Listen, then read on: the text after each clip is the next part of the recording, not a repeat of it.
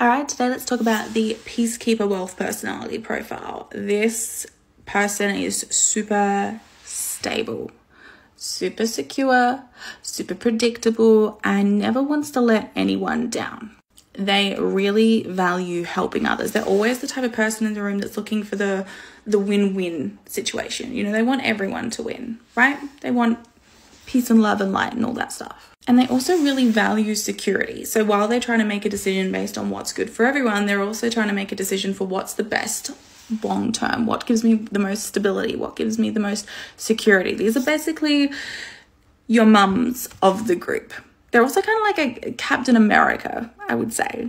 These are the Captain Americas of the group. Always win-win, trying to do the best for everyone. However, they can be really, really passive, and sometimes they can be a little bit too compromising. This is when that people pleaser starts to slip back in. This is when it's like, oh, well, it works best for everyone else, but I'm fucking miserable, but it's okay because it's win-win for everyone.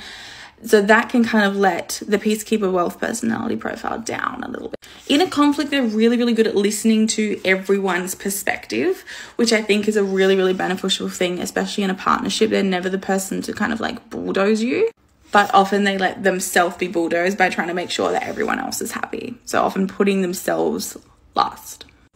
What this looks like in money is they're always looking for the solution that works for everyone. This is the classic example of the mum who makes sure her toddler has the best shoes available, pediatric podiatry shoes, and is still wearing a nursing bra that's 7 years old and makes her feel horrible, but she's making sure everyone else is taken care of before she is. So this, once you can understand this about your personality profile and then how this relates to money, obviously with that putting everyone else first, this might be the wife that's making sure her husband has all the funds for his hobbies and the things that he values, and she's kind of putting herself last.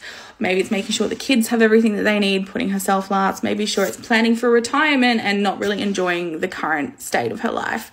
Whatever it is, this personality profile is such an important one, but one that I think is the hardest to identify, especially if we're women, because we often just think, well, that's the way it is. That's the way it has to be. Good mums put themselves last. And I'm like here to say, babe, no, it doesn't have to be that way. There are so many good things and so many strengths about this personality type, but there is also so many ways that you can actually improve and start to enjoy your life a little bit now and actually take care of yourself. So if you want to learn more about the Peacekeeper Wealth Personality Profile, click through the link, do the quiz, and you'll get a full breakdown, videos, ebook, all the information you need to help you learn about your personality profile.